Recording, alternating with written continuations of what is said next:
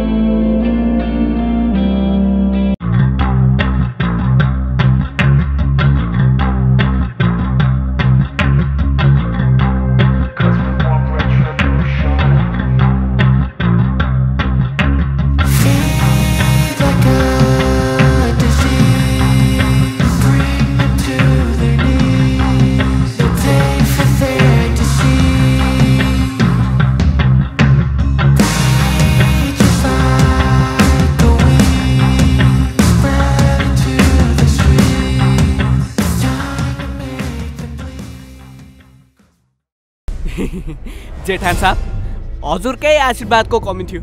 के गर्नु, हतारमा कसैलाई निम्तो गर्न नि पाइएन।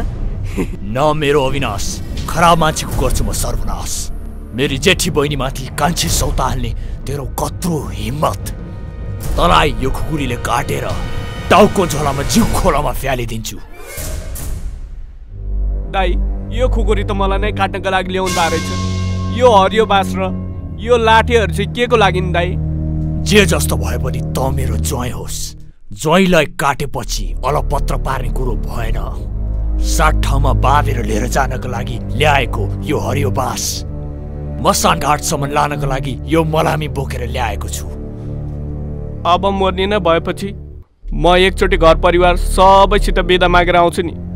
मर्ने बेला उहाँहरूलाई के को दुःख दिनु, बरु म उतै घाटतिर आउँछु नि। हस्त जेठान साहब।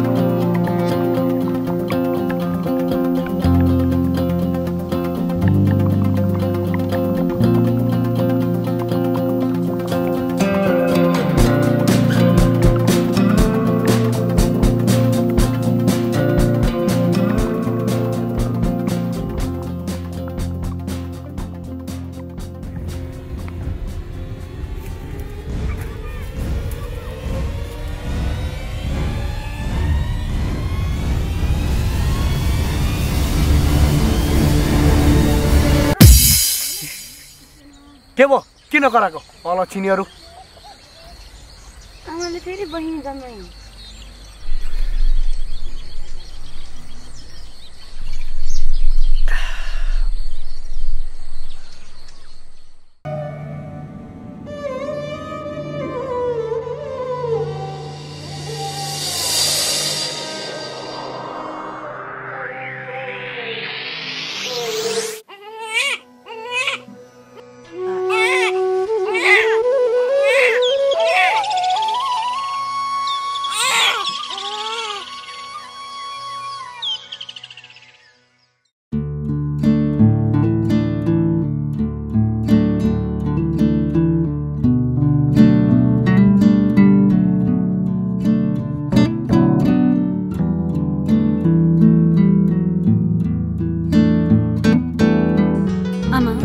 निरु भाउजू पनि धेरै कमजोर हुनुभएको छ।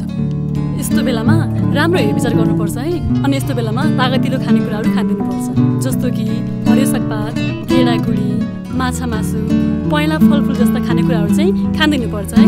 अनि आमा, आफ्नो पनि ख्याल राख्नु है। अहिले म जान्छु, पछि आउँछु नि है। बाउ जस्तै छोरी जन्मेछ।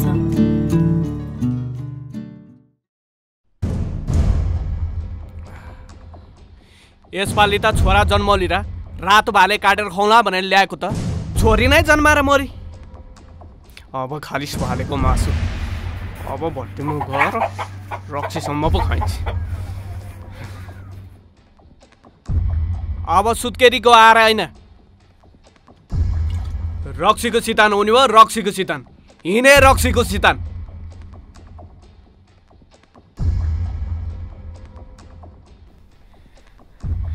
बुहारीले छोरी पाएको न्युमा फेरि रक्सी खान गए जस्तो छ भट्टीतिर।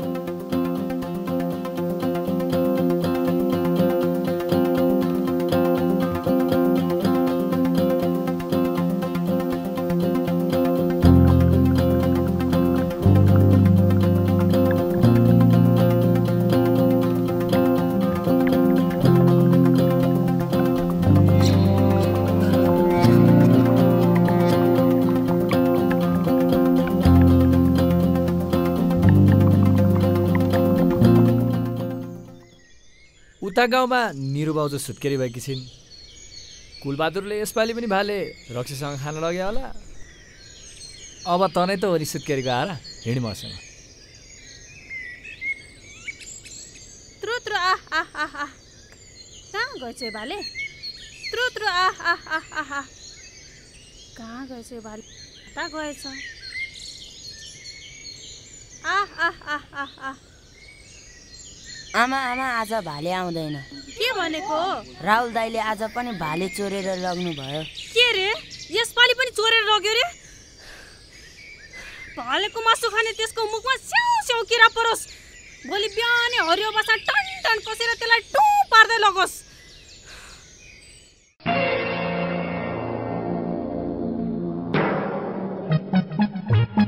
अनाउकुले कता हिँडिस्? भाले पनि बोकिछस् कि यसपालि पनि भाउजूले छोरी नै पाइन् क्या हो? आफ्नो त बुहारी भित्राउने काजक्रिया गर्ने दुई छोरा छँदैछन् के अरे? अब मरिसकेपछि काजक्रिया गर्ने दुईटा छोराहरू भइहालेछन् क्या अरे? के को लागि बाँची राख्छस्? खुरुक्क मरेर पितृ भएर पिण्ड खाएर बसे भइहाल्यो नि। कति नै छोरो बनेर दाग्ने त रहेछ। तौड पाँडे जस्तो चाहिँ बजियालाई होइन?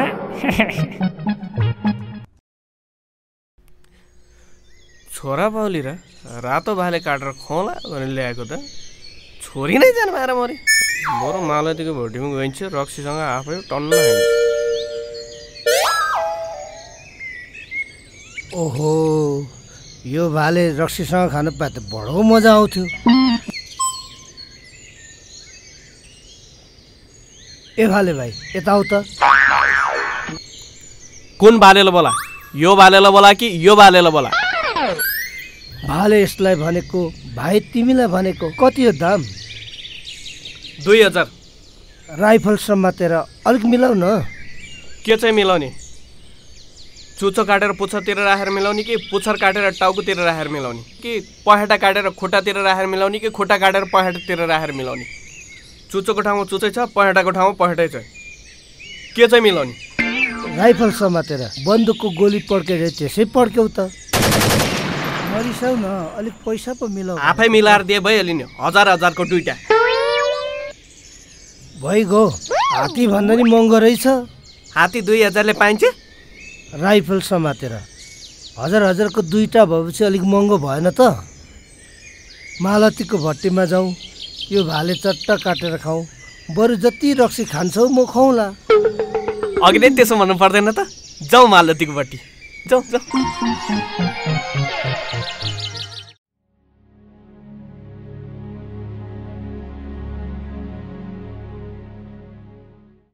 अब रक्सी मगाउनु नि त। साउनी ए साउनी किन? खै खै एक बोतल रक्सी ल्याउ त राइफल समातेर। एकैछिन बस्दै गर्नुहोस् है त। ओहो कुलबहादुर दाई, आज त दिउँसै पट्टीमा आउनु भएछ त। यसपालि पनि भाउजूले छोरी नै पाउनु भयो कि क्या हो? अब के गर्नु त? तिमीलाई मसँग बिहा गरेर मेरो निम्ति एउटा छोरा जन्मदेऊ भनेको मानेको होइन? हे कुलबहादुर दाई, आजकलको जमाना पनि के छोरा र छोरी भनेर भेदभाव गरिराख्नु भएको? आखिरी म पनि त छोरी नै हो, काम गरेर खाएकै छु। मसँग बिहा गरेर चाहिँ छोरा नै हुन्छ भने के ग्यारेन्टी छ र? तपाईँले जे रोप्नु भयो त्यही नै फल्यो। बो पोथी धेरै बास्या सुहाउँदैन। बरु यो भाले लगाएर चट्ट काट, मजाले पकाइदेऊ, रक्सीसँग टन्न खानु पर्यो। ल ल भाले नै रक्सीको लागि मरेपछि पोथी नबासेर के गर्नु त? ए कान्छा, यो भाले लगेर काट।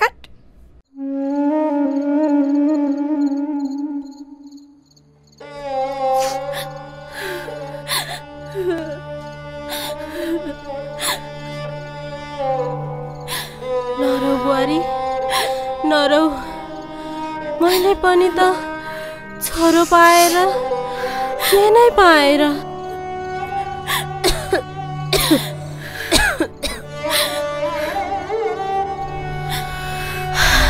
यस्तो दम र खोकीले सताउँदा पनि उपचारको लागि कतै लैजान्दैन।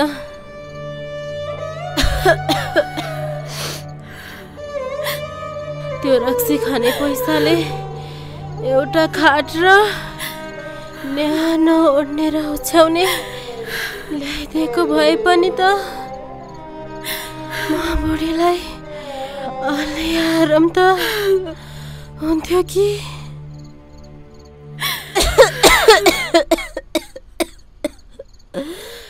यस्तो छोरा हुनुभन्दा त नभएकै जाति। है अलचिने, ए कुलङ्गर्नी, आज तेरो जगड्डा गुन्द्रुक केला चाहिँ केलाउँछु। यसपालि त छोरा जन्माउँछेर रातो भाले काटेर चट्ट खुवाउला भनेर ल्याएको त अलचिनीले यसपालि पनि छोरी नै जन्माएर मरे। ऊ त भिमेको भनी काजकिरिया गर्ने र बुहारी भित्र नि दुईटा छोराहरू छन्। आफ्नो पनि एउटै पनि छैन। ए अलचिने, छोरो नभएकोमा म मरेपछि मेरो काजकिरिया कसले गर्छ? मलाई कसले दागबत्ती दिन्छ? पितृ भएर पिण्ड कसले चढाउँछ? ए अलचिनी, ढोका खले लात्ताले ढोका सोका फोरिदिन्छ अनि। ए अलचिनी, कानमा तेल हालेर सुतेको थिइस्? यत्रो बेरसम्म बोला सुनिनस्? राति हुँदो किन तमासा देखाउनुहुन्छ? छर छिमेकले थाहा भयो नि के भन्लान्? ए तैँले छोरी जन्मदा तमासा देखा भएन? आज मलाई यत्रो ठुलो पिर पर्दा रक्सी खाएर आउँदा तमासा देखा भयो? अलछि, हिँड्नुहोस् जाउँभित्र। छट, तैँले छोरी पाउँदा तमासा देखा भएन? आज मलाई यत्रो ठुलो पिर पर्दा रक्सी खाएर आउँदा तमासा देखा भयो? यो राति के को हल्ला? ए यो पो रहेछ, आज पनि रक्सी खाएर मातेर आएछ।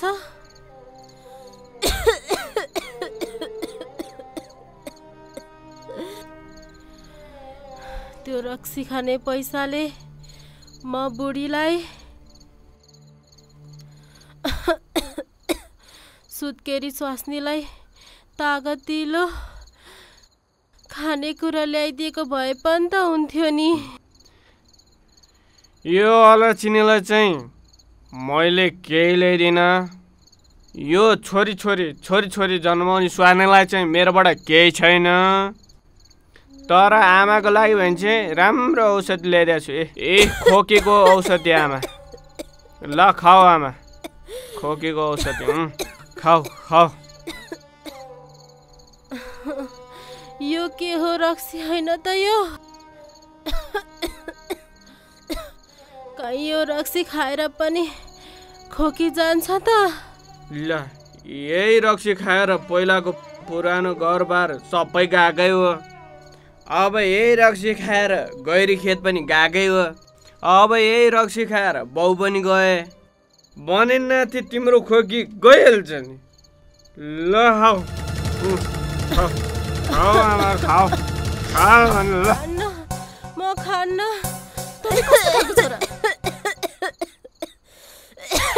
आमाले रोटी माग्दा ढुङ्गा दिने, माछा माग्दा सर्प दिने, औषधि माग्दा नसालु पदार्थ रक्सी दिने। तपाईँ जस्तो छोरा हुनुभन्दा त नभएकै बेस। चुप्ला गुल्लङ गरे तँलाई सुमोसँग म मैला दिइरहेछ।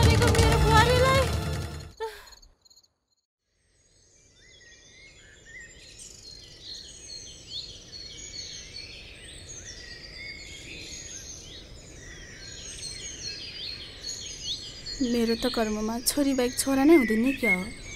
यसले पनि छोरीकै जुनी लिएर आउनुपर्ने।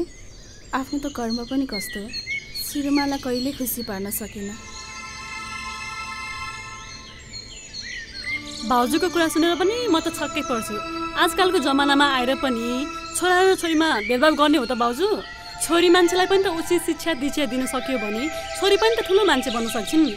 जस्तो कि mother Teresa, Florence Nightingale, Pasang Lamu Sherpa, यिनीहरू पनि त छोरी नै हुन्।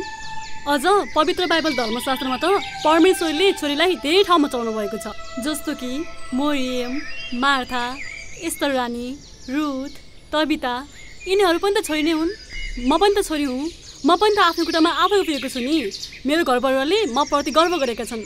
फेरि आजकलको जमानामा छोराले गर्ने काम छोरीले गर्न नसक्ने भन्ने के नै छ र भाउजू? हो त भाउजू, अहिलेको जमानामा छोराले गर्न सक्ने काम छोरीले गर्न नसक्ने भन्ने के नै छ र? फेरि मेरो फुपूकी छोरी पनि त पुलिसको ठुलो अफिसर हुन्। सरस्वती भाउजू पनि त स्कुल मास्टर हुन्। अरूको त के कुरा गर्नु। हाम्रै रेबिका भाउजू पनि त छोरी नै हुन्। उनले पनि सबै गाउँलेहरूलाई सेवा पुर्याएर आएकी छिन्। के यो काम एउटा छोरा मान्छेले गर्ने काम भन्दा सानो छ र? म त कुरै कुरामा भुसुकै बिर्सेछु। हिजो भाउजूकोमा आउनु नपाएर यो सुत्केरीको पोसाक आज लिएर दिएको। किन दुःख गर्नुभएको त बाबु? त्यही राख्दिनु न है। हे भाउजू पनि अब के गर्नु त? छोरी नपाएको न्युमा कुलबहादुरले भाले रक्सीसँग खान लग्या होला। होइन, यो कुलबहादुर पनि किन यस्तो भएको होला? किन छोरा छोरा भनेर मर्यादा गरेको? दाइको पुरानो सोच विचार र रीतिरिवाजले गर्दा कुरा बुझाउन साह्रै गाह्रो छ बाबु। उहाँ भन्नुहुन्छ वंश अगाडि बढाउन, कुल चलाउन छोरा नै चाहिन्छ रे। मरेपछि दागबत्ती दिन, काजक्रिया गर्न र पितृ भई पिण्ड खान छोरा नभई हुँदैन रे। मान्छे जिउँदो हुन्जेल वास्ता गर्दैनन्। मरिसकेपछि ऋण काटेर गर्नुपर्ने कस्तो रीतिरिवाज। मलाई त बरु नानीहरूको बाइबलको कुरा नै मन पर्यो। हो आमा, बाइबलले पनि हामीलाई एक कुरा बताउँछ, हामी मरेपछि आत्मामा हुन्छौँ। आत्मामा छँदा न हामीलाई भोक लाग्छ, न प्यास लाग्छ, न कुनै भौतिक कुराको आवश्यकता नै पर्छ। हरेक कुराको आवश्यकता बाँच्नुजेल मात्र पर्छ आमा। आमालाई पनि अलि सन्चनीय छ आमा। मसँग एउटा औषधि छ, अहिले यो औषधि सेवन गर्दै गर्नुहोस्, पछि आफ्नो छोरालाई भनेर एउटा राम्रो अस्पतालमा गएर जचाउनुहोस् है आमा। खोइ नानी, कति भन्नु, म त दिक्कै भइसकेँ। आज पनि बिहानै उठेर गएको, अहिलेसम्म अत्तो पत्तो छैन। बाबा, म त बर्बादै हुन लागिसकेँ बाबा। लौ न बाबा, मेरो लागि केही उपाय निकाल्नु पर्यो बाबा। भन बालक, के छ तेरो समस्या? बाबा, छोराको आश गर्दा गर्दा 4-4वटा छोरी भइसक्यो। मेरो त वंशै नाश हुन लाग्यो। कुल चलाउने एउटै छोरा पनि नहुने भयो बाबा। लौ न बाबा, यो जुनीमा मेरोबाट छोरा हुने केही उपाय छैन बाबा। केही उपाय निकाल्नु पर्यो बाबा।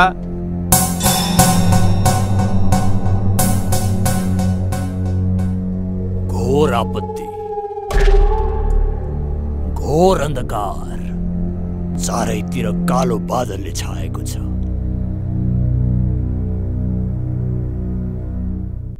तेरो खल्तीमा त पैसा देख्दिन नि बालक।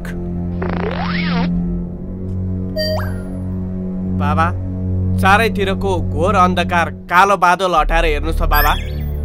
मूर्ख बालक, बाबाले कहिल्यै पैसा लिँदैन।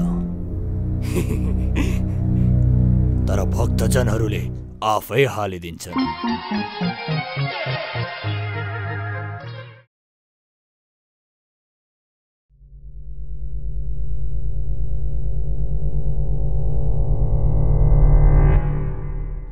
Yum yum yum yum yum yum yum yum yum. Oh, yum yum.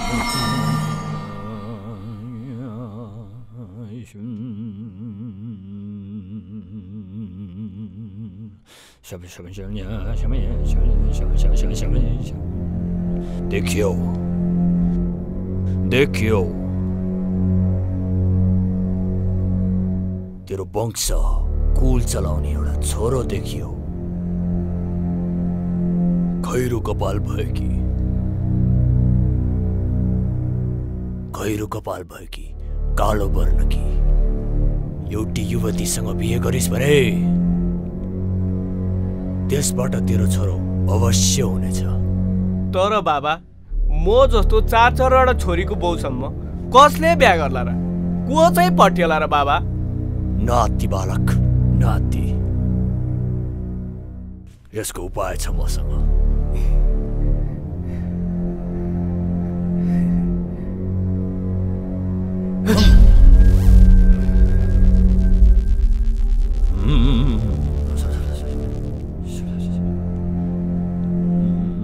नाति बालक, यो मोहनी मन्त्र मैले भनेको युवतीसँग तेरो भेट भएपछि यो अक्षताले हान्नु। त्यसपछि ती युवती तेरो पछि पछि लाग्नेछ। हुन्छ बाबा। बाबा की जय होस्, बाबा की जय होस्, बाबा की जय होस्, बाबा की जय होस्।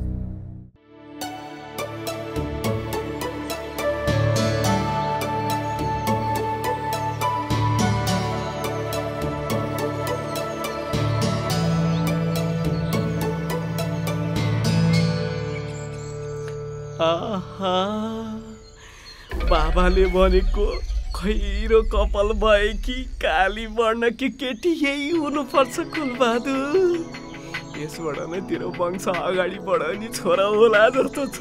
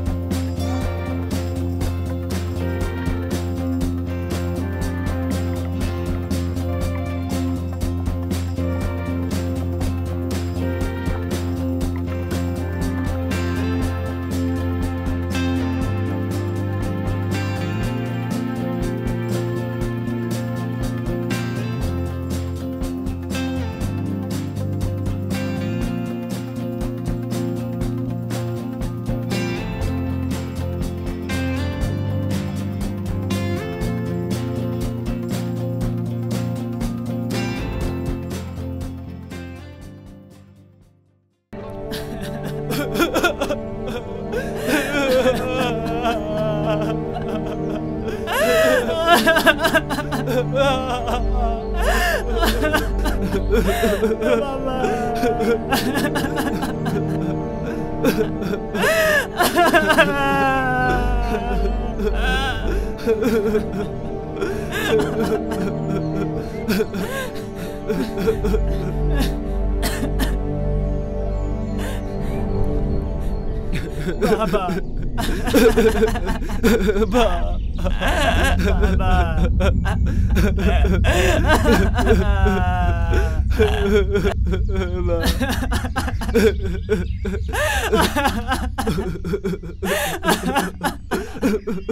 भाइ त गएर गाउँलेलाई बोलाएर लिएर आइज म हरियो बाँस काटेर लिएर आउँछु जा भाइ जा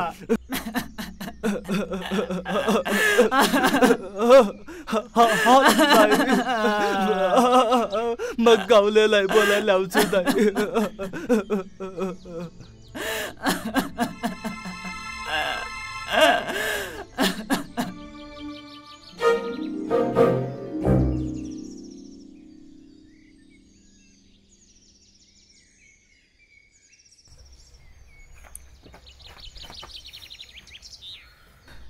बा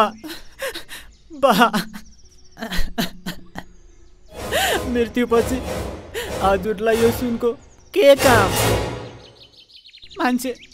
मान्छे रित्तै जन्मिन्छ रित्तै मर्छ त्यही भएर हजुरलाई रित्तै पठाइदिएर बाबा भाइसँगको अंश बन्दाको कुरा पछि मिलाउँला है बाबा रिसानी माफ होस् बाबा म हजुरलाई हरियो बाँस काटेर लिएर आउँछु है बाबा है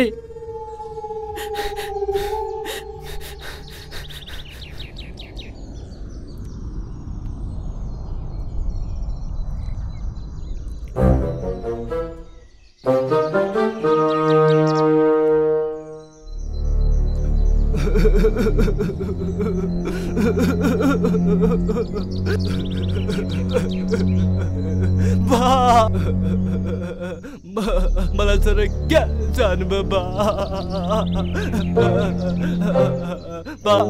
सिग्री खै बा भाइ मारा भन्नेले अघि नै भाइ मारे बा मेरो भागमा के छ बा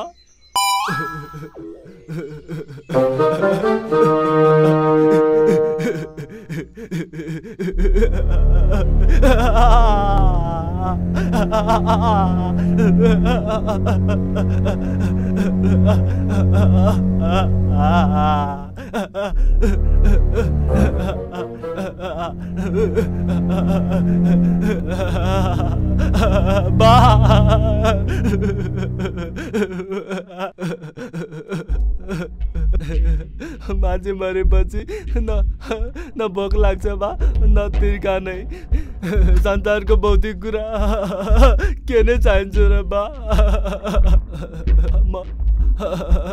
हस् बा यो पैसा तपाईँलाई के काम म गाउँलेहरूलाई बोलाएर आउँछु बा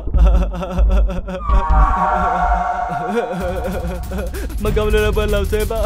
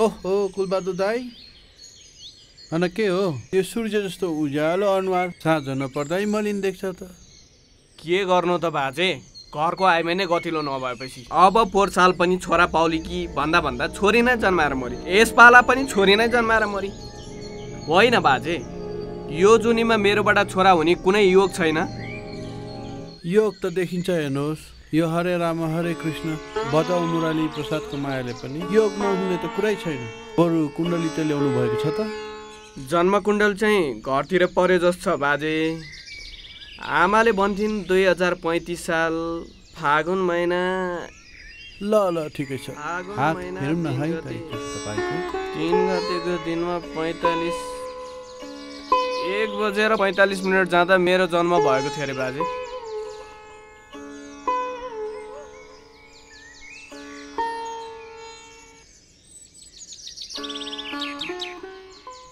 शनि मङ्गलमा अनि मङ्गल शनिमा गएर बसेको रहेछ पछाडि कालो कोठी भएको कन्यासँग तपाईँको बिहे गर्दाखेरि छोरा हुने योग देखिन्छ हेर्नुहोस्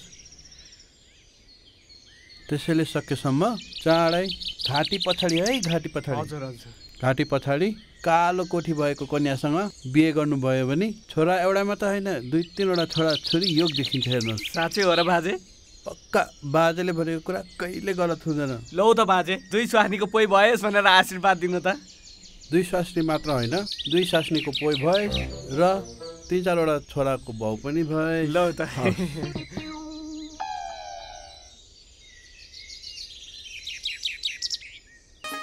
ओइ आका छैन के गरिनेको तिमीले ठिकै भन्यौ के गर्नु दैवले पनि मेरो आँखामा 24 घण्टा अन्धकार बनाइदिए सबैसम्म ठोक्कर खानु बाहेक केही छैन जिन्दगीमा रुखको आँगा देख्ने भइदिए पनि गलामा पासो लाएर मरिदिन्थे बिक चिन्ने भइदिए पनि बिक पिएर मरिदिन्थे के गर्नु सबैको हेला र बोझ भएर बाँचेको छु मलाई माफ गरिदिनुस् तपाईँ दृष्टिविहीन हुनुहुन्छ भन्ने कुरो मलाई थाहा थिएन बरु तपाईँ कहाँसम्म जानुहुन्छ म पुर्याइदिन्छु मैले चाहेको नि त्यही हो के भन्नुभयो रे म त्यो पारी गाउँसम्म जानु पर्ने थियो म पनि त्यतै जाने त हो नि हिँड्नुहोस् म हजुरलाई पुर्याइदिन्छु अलि यता आउनुहोस् है साँच्चै नै तिमी राम्री छौ तिम्रो हात पनि कति नरम रहेछ तिमी साँच्चै नै राम्री छौ अन्ध भनेको होइन म राम्री छु भनेर कसरी थाहा भयो राम्रो मन भएको मान्छेको रूप खाल्टो हेरेर आऊ है ओइ आँखा देख्दिन भनेको होइन त्यहाँ खाल्टो छ भनेर कसरी थाहा भयो यो बाटो त मेरो लागि पानी पजेर भइसक्यो नि पाइलाले नै चाल पाउँछु हेर 1 2 3 यहाँ भित्र छ 1 2 3 यहाँ तिमी छौ मलाई यसरी थाहा भइहाल्छ नि के हो के आँखा पनि देख्दिन भन्नुहुन्छ त्यहाँ गाई छ पनि भन्नुहुन्छ फट्याङ्ग्रा हो र नदेख्नलाई त्यत्रो ठुलो गाई त मेरो आँखा पो बन्द नाक त खुल्लै छ नि यो गाई बाख्रा गोरु मैसी राँगा यो त गन्धले नै सुँगेर चाल पाइहाल्छु नि आहा त्यहाँ हेर त कति राम्रो रातो गुलाबको फुल त्यो गुलाबको फुल तिम्रो शिरमा ल्याएर टक्क लाउने हो भने तिमी कति राम्री देखिन्छ क्या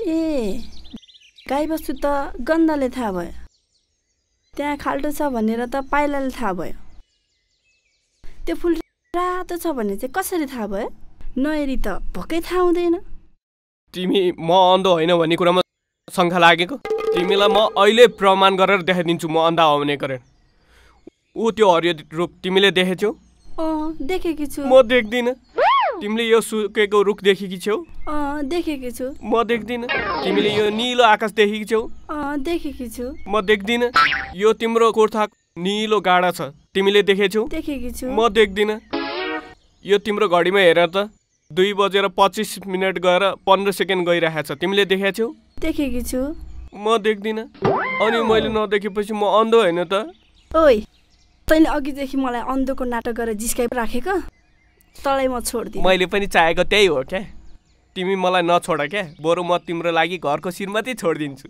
बरु हामी भागेर बिहा गरौँ न। बिहे? अब तैँले तेरो बाउको बिहे चाहिँ देख्छस्। ए पुलिस त यहाँ आउनु त। कहाँ पण्डितलाई बोलाउने बेला पुलिसलाई बोलाइराख। किन बहिनी के हो?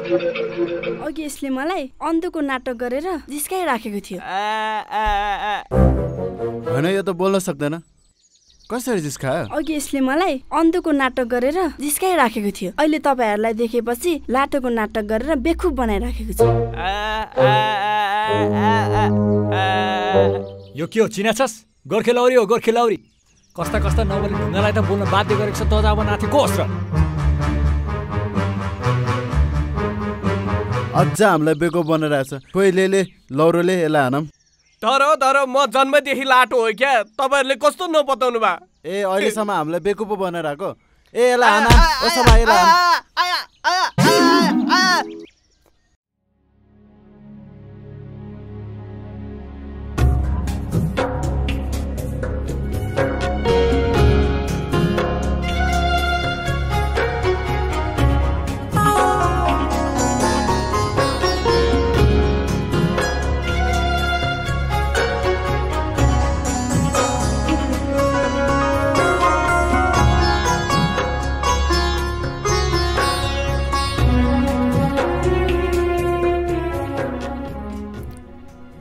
तपाईँलाई कस्तो छ बुवा?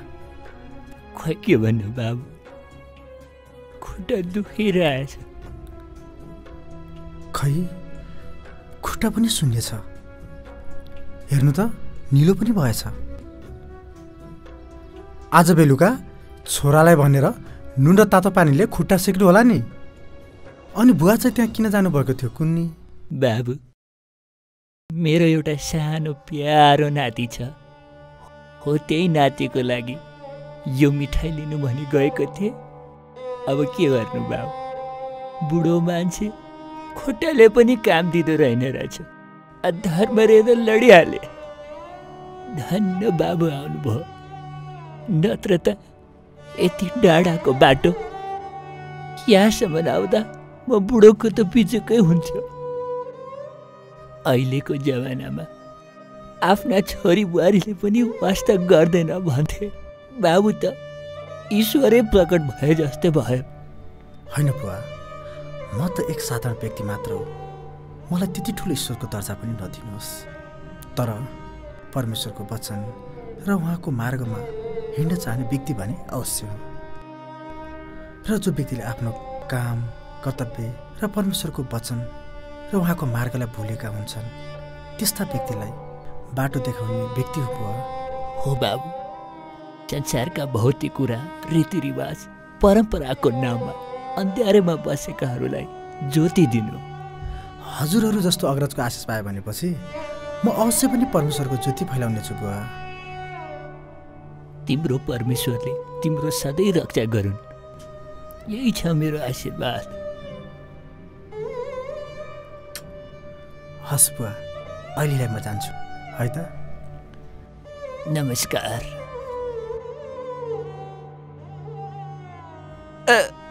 अय्या उफ, ल हिँड। तो यहाँ बस्नु कुनै पनि अधिकार छैन। ल हिँड यहाँबाट छिटो। यहाँ बस्नु पर्दैन। हिँड। तो यहाँ बस्नु पर्दैन। हिँड यहाँबाट, हिँड। त यहाँ बस्नै पर्दैन। यहाँ बस्नु पर्दैन। हिँड। तो यहाँ बस्नु पर्दैन। हिँड यहाँबाट। तो यहाँ बस्नै पर्दैन। मेरो बुढेसकालको सारा भनेको तिमीहरू त हो नि बाबु। यहाँ बस्नु पर्दैन। मलाई ननिकाल रे बा, मलाई ननिकाल। मलाई नातिसँग पनि नछुटाऊ बाबु, मलाई छोड्दे बाबु। गाई गोरु फेरि खोज्छ, मान्छे बुढो भयो भने न्यु खोज्छ। तँलाई त यो घरमा बस्ने अधिकारै छैन। तैँले गर्दा मेरो स्वास्नी मसँग झगडा गरेर सदाका लागि माइती गएकी छ। त यो घरमा बस्ने अधिकार छैन। ल हिँड त। ल हिँड, छिटो हिँड। म जान्न बाबु, मलाई ननिकाल बाबु। म अबदेखि बुहारीले जे भन्यो त्यही मान्छु। मेरो भात पनि म आफै पुगाउँछु, लुगा पनि म आफै धुन्छु। घरको सबै काम म आफै गर्छु बाबु। बुहारीले जे भन्यो त्यही मान्छु। बुढेसकालको सहारा भनेको तिमीहरू नै त हो नि बाबु। मलाई ननिकाल बाबु, मलाई ननिकाल बाबु। म जान्न बाबु म।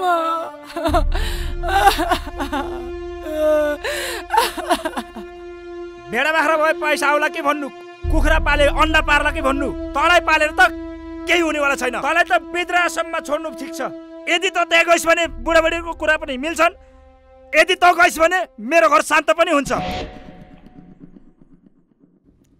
वाह वाह वाह, जुन आमाले तिमीलाई 9 महिनासम्म गर्भमा राखेर यस धरतीमा जन्म दिए, 10 धारा दुध पिलाइन्, आफू भोको रहेर पनि तिम्रो भोक मेटाइन्, आफ्नो शरीरको न्यानो ओढ्नीले तिमीलाई न्यानो पारिन्, तोते बोलीसँग तोते बोली मिलाउँदै बोल्न सिकाइन्, आफ्नो हातले तिम्रो औँला समात्दै हिँड्न सिकाइन्, आफ्नो दुध पिलाएर आज तिमीलाई यत्रो बनाइन्। आज त्यही आमालाई तिमी भेडा बाख्रासँग जाँच्दैछौ होइन? आज त्यही आमा तिम्रो लागि बोझ भयो होइन? आज त्यही आमालाई तिमीले आफूभन्दा टाढा राख्दैछौ होइन? होइन भाइ होइन, आज तिम्रो आमालाई तिम्रो माया अनि तिम्रो वास्ता चाहिएको छ। यदि तिम्रो आमाले पनि तिमीलाई बाल्यकालमा यसरी नै छोडेर गएको भए तिम्रो के हालत हुन्थ्यो होला थाहा छ तिमीलाई? दाइ, मलाई माफ गरिदिनु होला। मैले आफ्नो आमाको अमूल्य माया बुझ्न सकिनँ। तपाईँले मेरो आँखा खोलिदिनु भयो। अबदेखि आफ्नो आमाको दिलो ज्यानले सेवा गर्नेछु। दाइ, नर्नु आमा। यो संसारका मानिसहरू धेरै स्वार्थी छन्। आफ्नो काम अनि कर्तव्य र परमेश्वरदेखि टाढा भएकालाई सत्य र सही मार्गमा लानको लागि यस पवित्र पुस्तक म तिमीलाई दिँदैछु। पढ्नु, बुझ्नु र अरूलाई पनि बुझाउनु।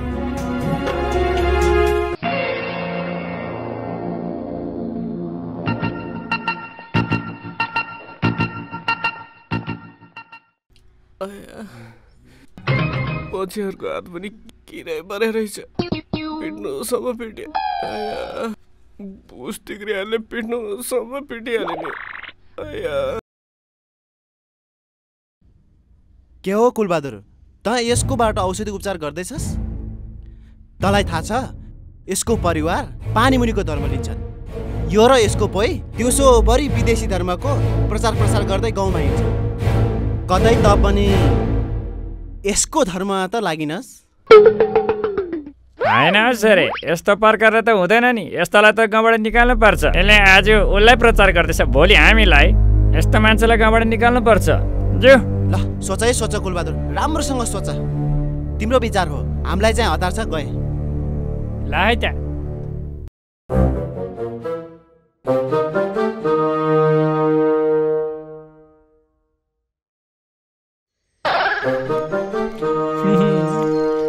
खा राहुल खा, जति खानु छ टन्न हुन्जेल खा। मुला पनि खा, सुन्तला पनि खा, अरू चिज जे पाइन्छ टन्न खा। आजकलको जमानामा दुब्लो पातलो देख्यो भने सबैले हेपिहाल्छन्। टन्न खाएर मोटो घाटो हट्टाकट्टा भएर हिँड्नुपर्छ। तँलाई त मेरो बारीको मुला गाजर चोर्ने यही पो रहेछ, मेरो सुन्तला चोर्ने यही पो रहेछ। तँलाई त तैँले चोरेको होइन, लु जा। तँलाई त छोड्दै छोड्दिन।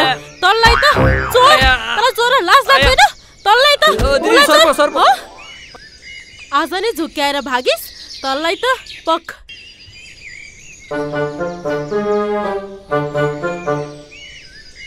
मार्नु पर्यो।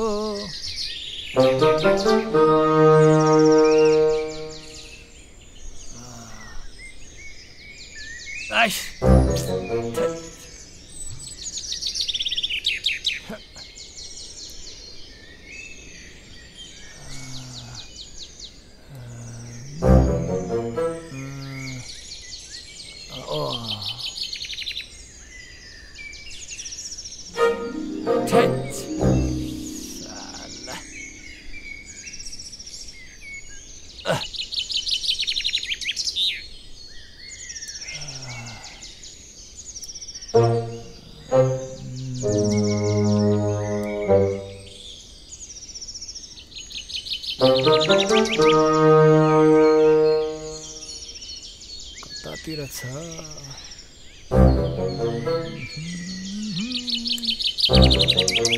तँलाई कुखुरा चोर आज पनि आइ छैन तँलाई त हेर तेरो हात खुट्टा फटक्क नपारिकन म कहाँ छोड्छु त लट्ठी पनि भेट्दिने यसलाई त मैले जानेछु लौ न आज तँलाई तेरा करङ नभाची कहाँ छोड्छु आज मलाई तँलाई लज्जा तँलाई तिमीले त कति दुःख देख्यो जहिले दुःख देख्यो अझ गुलेल ताछस् मोर तँलाई तैँले मारलाइस् क्या हो कुखुरा खा अब मोर तँलाई ठनक्क पर्यो तँलाई तेरो मुखा किरा पर्ने तँलाई रबिना मैले आज तिमीलाई के ल्याइदिएको छु थाहा छ के ल्याइदिएको छु भन न ऊ त्यो रातो साडी लगाएको केटी देख्यौ त्यो रातो साडी हो त्यस्तै रङको लिपस्टिक ल्याइदिएछु राहुल यो गुलेलीले चराचुरुङ्गीले नमार न मलाई चराचुरुङ्गीको साह्रै माया लाग्छ तिमी त्यस्तो भन्छौ भने आजदेखि मार्दिन म ल हो हामीले चराचुरुङ्गीलाई धेरै माया गर्नुपर्छ रबिना म तिमीलाई एउटा कुरा भन्छु है भन न यो संसारमा तिमीलाई सबैभन्दा कसको माया लाग्छ मलाई त तिम्रो अनि तिमीलाई नि मलाई नि मेरै लाग्छ आफूले माया गर्ने तिमी एक्लै बस्छौ नरिसाउ न किन रिसाएको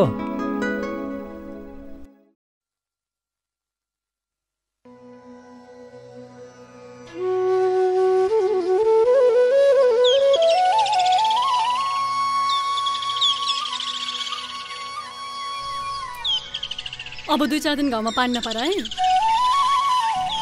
तपाईहरू यस गाउँमा भएर धेरै सहयोग मिलेछ दुःख बिमार गाह्रो साह्रो पर्दा तपाईहरूले गर्दा सबै गाउँलेलाई सहयोग मिल्छ आजकलको जमानामा तपाईहरू जस्तो सहयोगी मान्छे पाउन गाह्रो छ बाइबलले भन्छ कहिले आफ्नो छिमेकीलाई आफूलाई झिक्दैन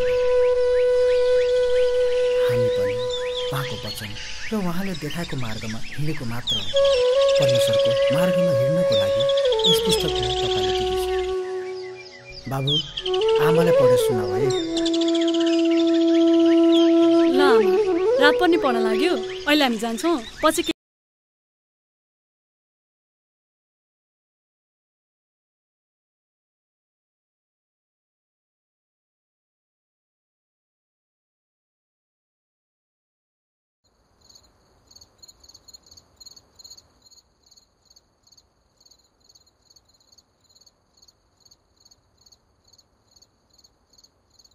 अनि बाउलाई खाना दिइस् त तैँले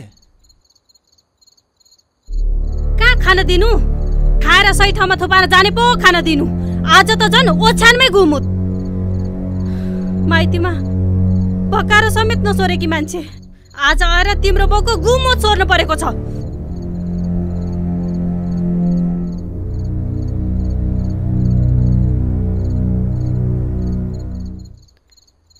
हेर घर गनाएर डुङडुङ छ फोरै फुर जता हेरे पनि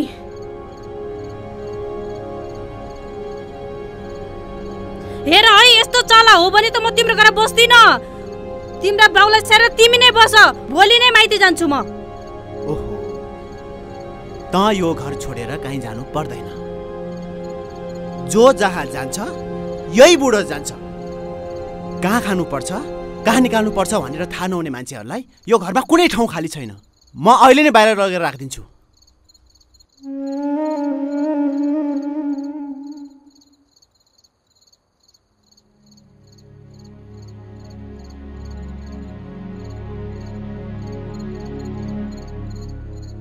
लहेर लहेर खुकुरी भन्दा कर्द लाग्ने बाउ भन्दा छोरो जाने त आफै नखाएर होइन किन जान्ने भएको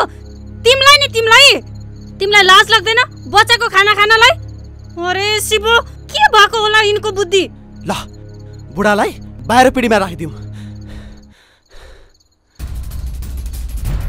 उजा बाबु के हो र बाबु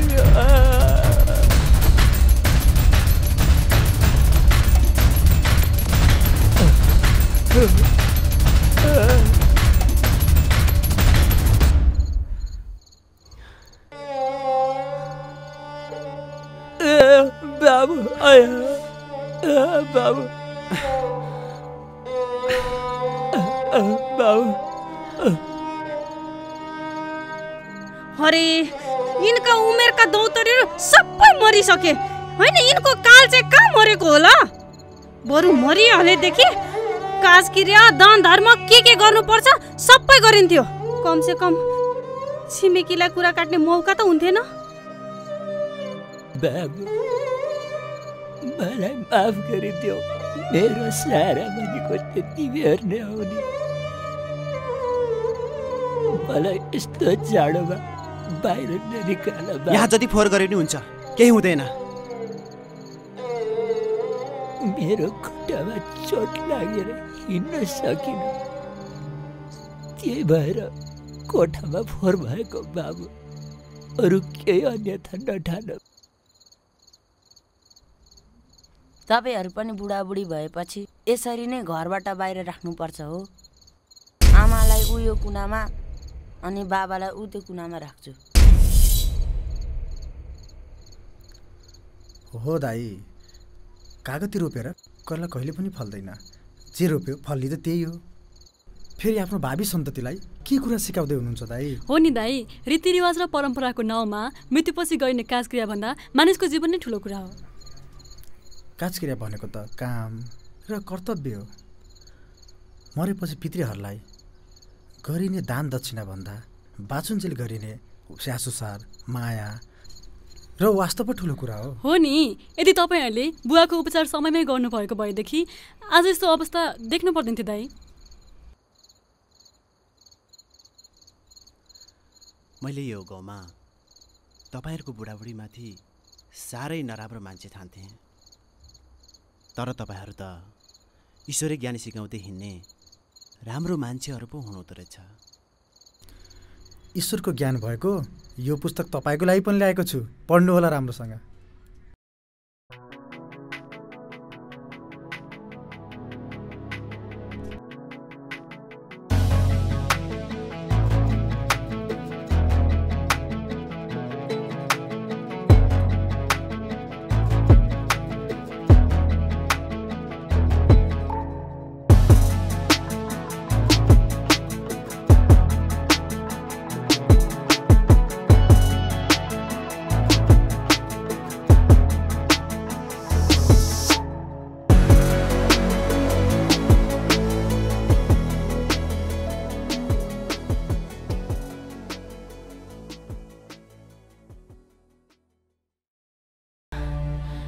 खोइ बाबु, आफ्नो त भएको आशा पनि मरिसक्यो।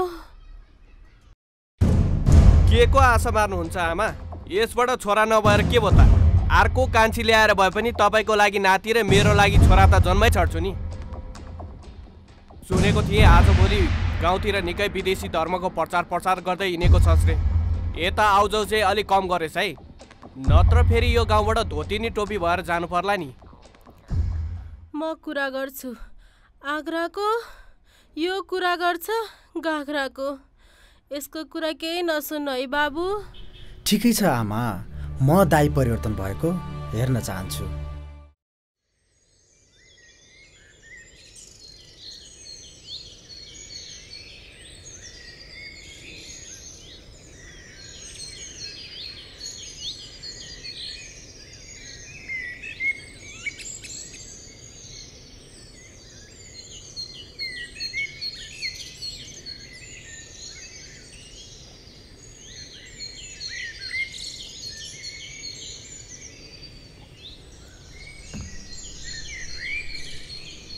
खै अलिकति पानी पिउँ। कुलबहादुर के गर्न लाग्यो? यहाँ हाम्रो पानी छिन्छ। घरमा भने चाहिँ पानी मुनिको धर्मभित्रको छ। मेरो घरमा त्यस्तो भइसक्यो, मलाई नै थाहा छैन। आज त ठिक नपारिकन म छोड्दिनँ। तिमीलाई थाहा छ यसको बुढीको र सन्देशको निकै हिमचिम छ नि। पहिलाको श्रीमानबाट छोरा भएन, दोस्रो श्रीमानबाट हुन्छ होला नि त।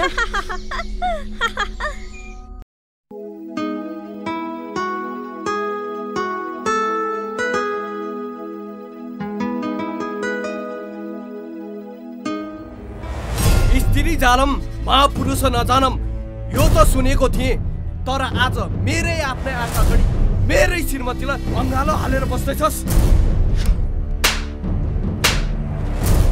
बाइबलले भन्छ दाहिने गालामा हानी देब्रे गाला थाहा, तर त्यसपछि कहाँ हान्नुपर्छ लेखिएको छैन। तर यो सन्देशको मुक्काले आज तेरो अनुहारमा लेख्छ। तैले बुझिस्। मसँग मुखमुखै लाग्छस्।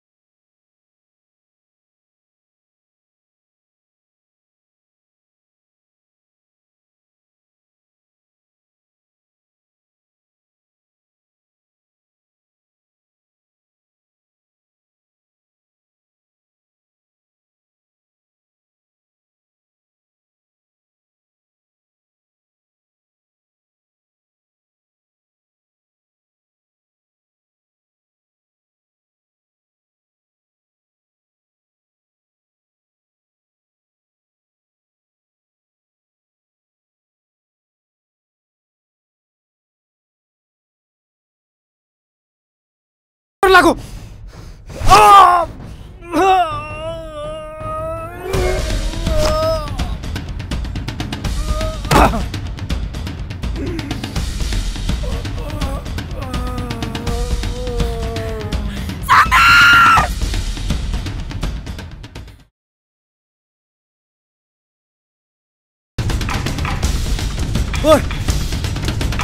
के गर्नु लागो?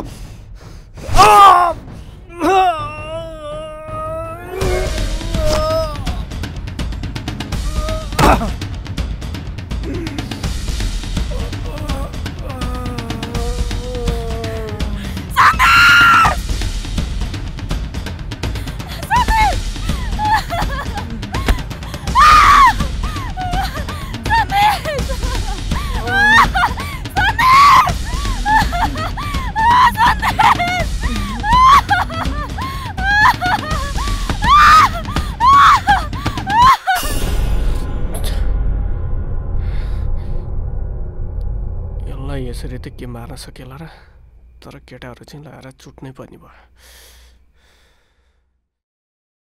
हे संसारका सबै प्राणीहरू, मैले तिमीहरूलाई दिनसम्म दुःख दिए, सताए। सुन्तली भाउजूको कुरा पनि मैले चोरेको हुँ। मलाई सबैले हेप्छन्, सराप्छन्, तर पनि म बाँचेकै थिएँ। तर म जसको लागि बाँचेको थिएँ, आज उसले पनि मलाई छोडेर गई। रबिना, म मर्दैछु। हे गाउँले हो, माथि तिमीहरूको बाउ बाजेलाई केही खबर छ भने भन। Tata, by by. यो कालले त धोका दियो, यो डोरीले पनि किन धोका दिएको?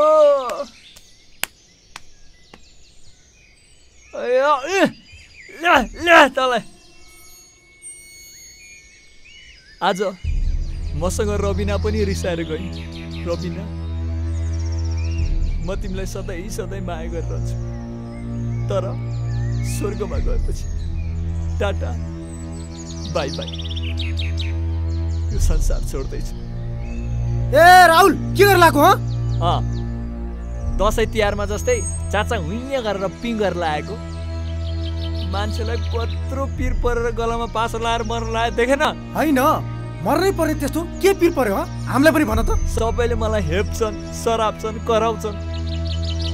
सुन्तली भाउजूको भालेर चोरेलाई लगेर सुत्केरीले खिलाए, मैले के बिराएँ?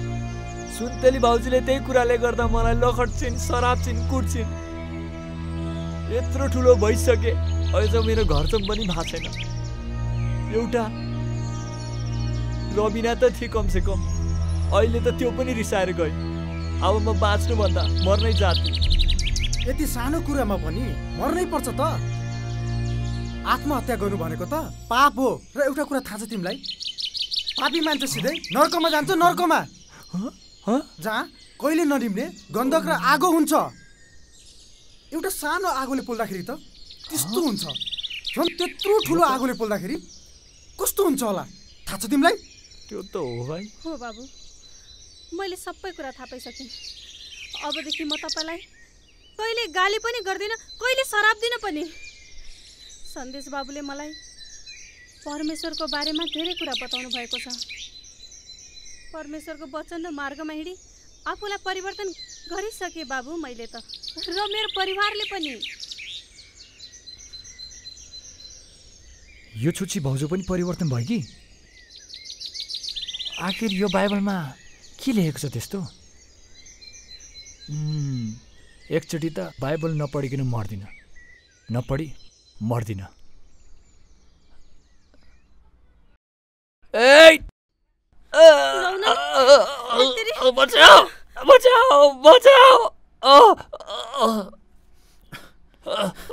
बाबु के गर्ने होला अब पानी पानी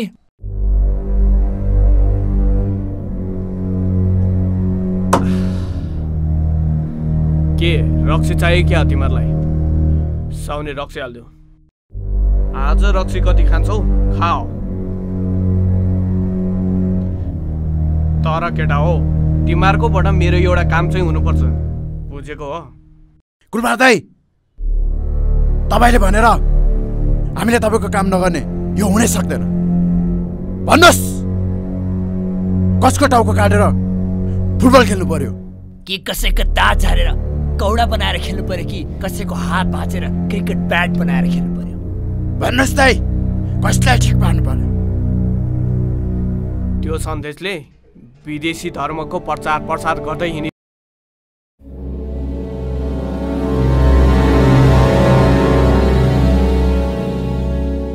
सन्देशलाई चुट्ने सबभन्दा राम्रो मौका मिलेको छ गएर यतिखेर न सालेको हात खुट्टा बाँध्यो जाऊ सुनेको थिएँ विदेशी धर्मको निकै प्रचार प्रसार गर्दै हिँड्छस् रे गाउँतिर धर्म प्रचार प्रसार गर्दै हिँड्यो भने त डलर पो पाइन्छ रे बरु हामीलाई पनि लिएन हामी पनि गाउँभरि प्रचार प्रसार गर्दै हिँड्नेछौँ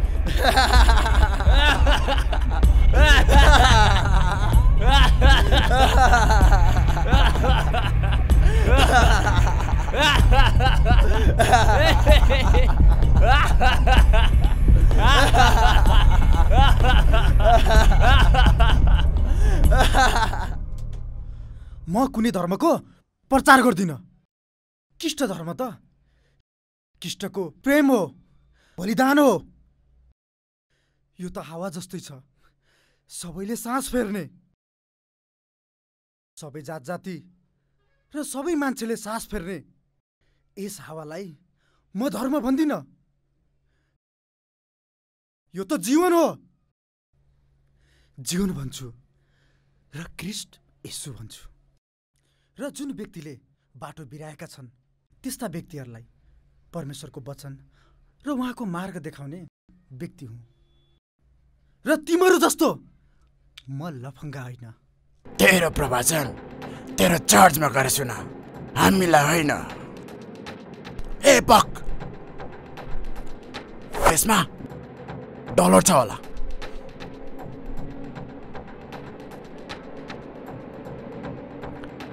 यसमा बाइबल पत्र बाइक अरू केही रहन्छ ए केटा हो के हेरेर बसिरा सालेको हात खुट्टा बाँध्यो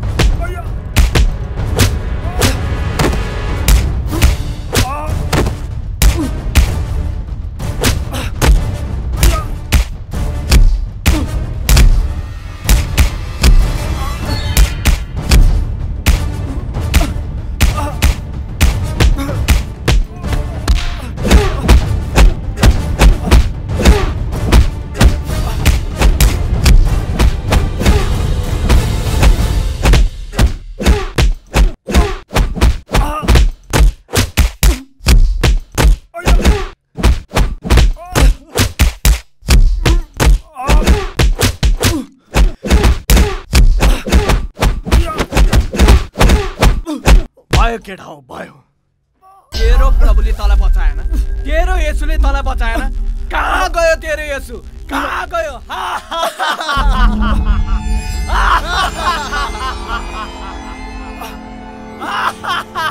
बचाएन बचाएन, यसको येशूले यसलाई बचाएन। भयो केटा हो, आजलाई यति भए पुग्यो यसलाई। जाउँ।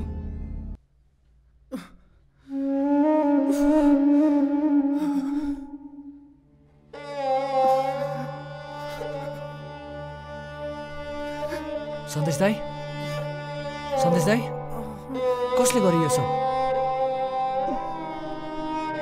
निकै चोट लागेछ।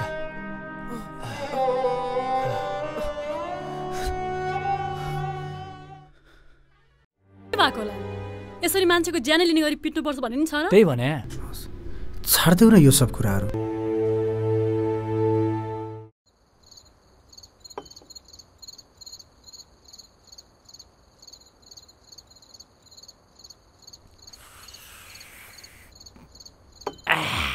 हेरकुलले अहिले कुरो बुझिसकिस्। नाम मात्रै कुलबहादुर भएर चाहिँ हुँदैन क्या हो। म जस्तो दुईटै छोराको बाउ हुनुपर्छ। अब तेरो चाहिँ के भएको छ भने आफै विचार गर। यसको चाहिँ के भएको छ भने जुन गोरुको सिङ छैन त्यसै नाम तिखे भने जस्तो भएको छ हो कि होइन? बुवा दुईटा छोराको बाउ भयो भन्दामा दाग नदेखा बुझिस्।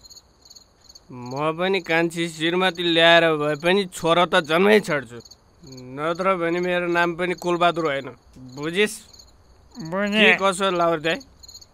राइफल समातेर यो देशमा लड्नको लागि एउटा फौजी त चाहियो नि। हेर कुलबहादुर, मरेपछि दागबाती दिनको लागि, कुल चलाउनको लागि एउटा छोरा त चाहियो नि। कि कसो हो भीमे? मैले त्यही सुनेको थिएँ तेरो कान्छी साली ढकमक्क भएर फुलेको छिनरे। के छ विचार राइफल समातेर? ए साउने, एक बोतल रक्सी फेरि हाम्रो केटाहरूलाई खुवाइदेऊ त। रक्सी सक्सी छैन, अब पसल बन्द गर्ने बेला भइसक्यो। रातको 10 बजिसक्यो। भइसक्यो जानुहोस्, बरु भोलि आउनुहोस्। हाततिरका साँझ कस्तो खानमा लाला वाला।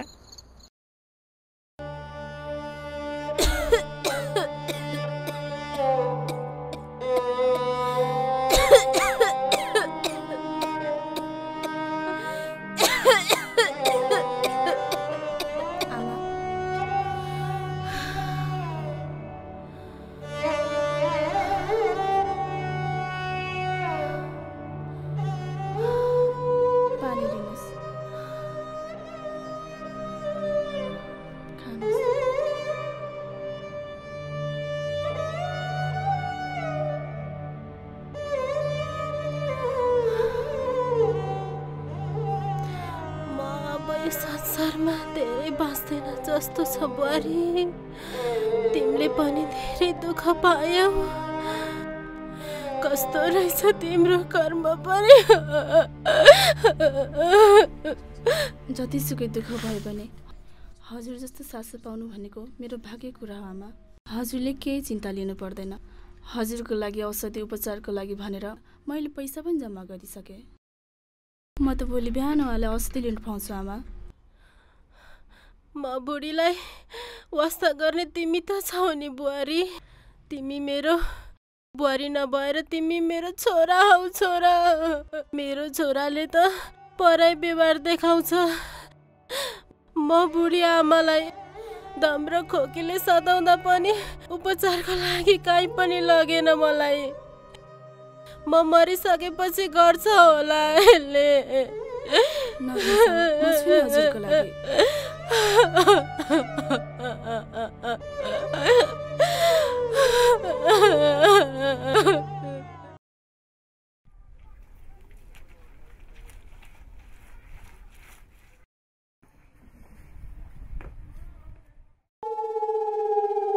सुन्नुहोस् त, हजुर बाहिर जान लाग्नु जस्तो छ। आमाको लागि औषधि ल्याइदिनु न। हिजोदेखि आमा दम र खोकीले साह्रै बिराम हिँड्नुभएको छ। माइतीको पेवा बाख्रा बेचेको थिएँ।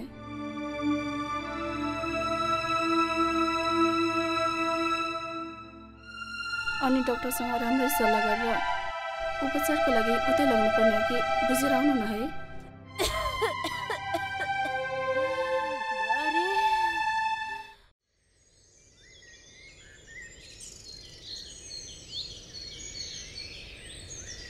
अनि कता हिँड्ने स्कुलले निकै ठाटेणी हिँडेको छस्?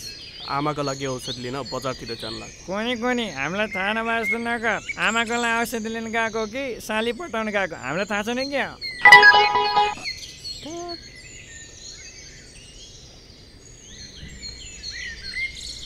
जहिले बाटोमा भयो जहिले मलाई तिमी आँखा मात्र खराब गरेको छ।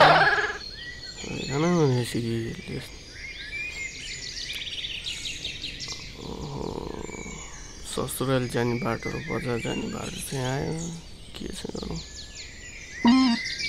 होइन आमाको लागि औषधि किन्नु भन्दा ससुराली चाहिँ घर आउँछ सालीबाट। होइन आमा निकै बिमारी छिन् औषधि किन्नु पर्ला। औषधि किनेर आउँछु।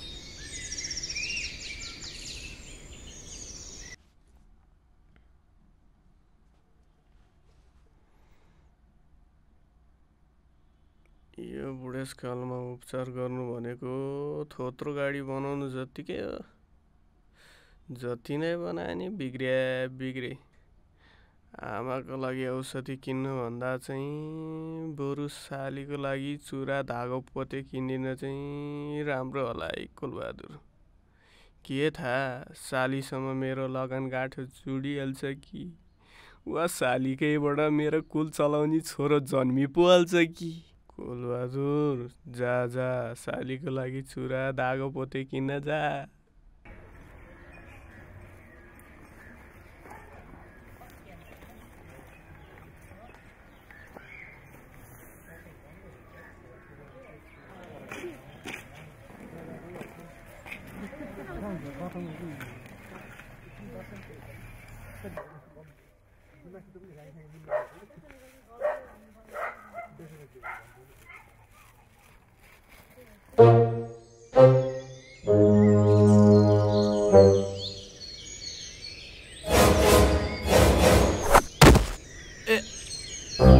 कुलबहादुर दाइ तपाईँलाई ब्याग भारी भएको छ दिनु म बोकिदिन्छु। लाला एउटा भरे एकै कमी थियो। आहा मेरी साली आउँदैछ। त चाहिँ माथि गएर पानी धमिलो बना। यही मौकामा मालिससित माया प्रीतिको कुरा गर्छु। जा कसैको एउटा घर जम भएको छैन, कसैलाई दुईटा। त्यसै नि मेरैलाई चाहिँ ताक्नु पर्ने।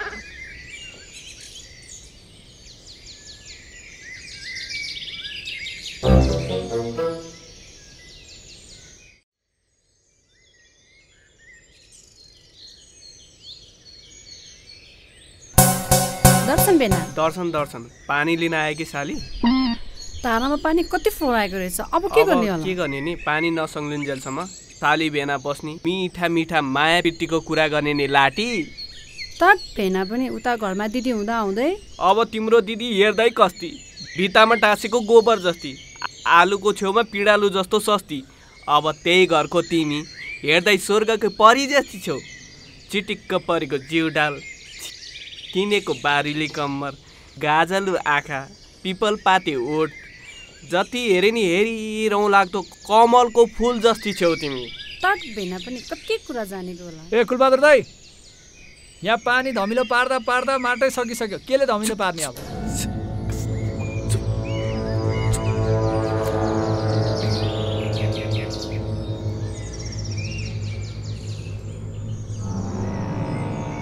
तपाईँले अरू काम पाउनु भएन? तपाईँले पानी फोर्काउनु लाउनु भएको?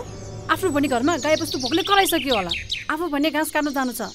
नरिसाउ न साली, बरु यो पानीको गाग्री म आफै बोकिदिउँला। खैदिनुहोस् मेरो काग्री। उता घरमा बुवाले थाहा पाउनु भने मार्नुहुन्छ। ससुराको लागि स्याउ सुन्तला फलफुल ल्याइदिएको थिएँ। सालीलाई लुगा चुरा धागो पोते ल्याइदिएको थिएँ। यो जन्तरे सामान बोकेर कहाँ गयो?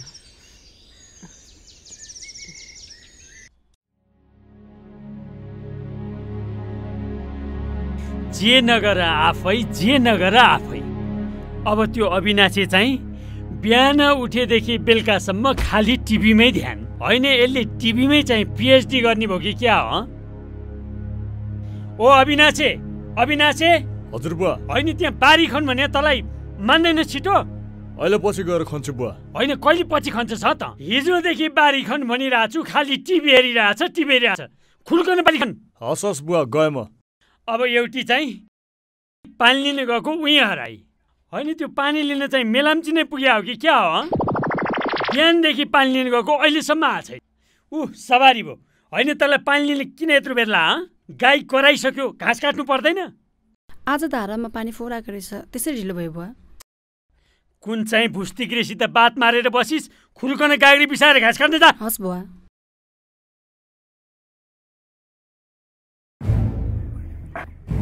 छिटो उहाँ गाई कराइसक्यो।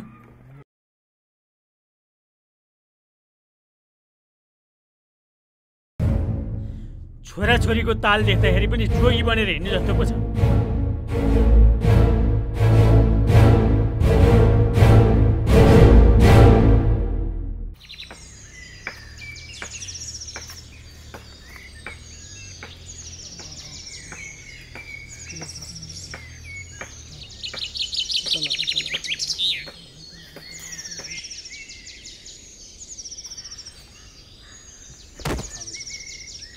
मैले तिम्रो लागि भनेर अघि नै घाँस काटेर राखिदिएको। तिम्रो लागि मैले बजारबाट के ल्याइदिएको छु, बस न।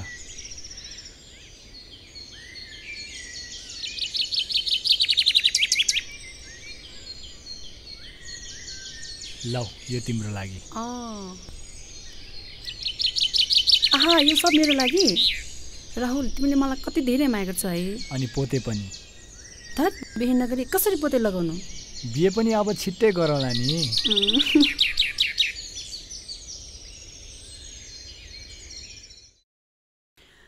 यसपालि साग पनि राम्रै फल्यो। यो पहेँलो चाहिँ गुन्द्रुक हाल्नु पर्यो।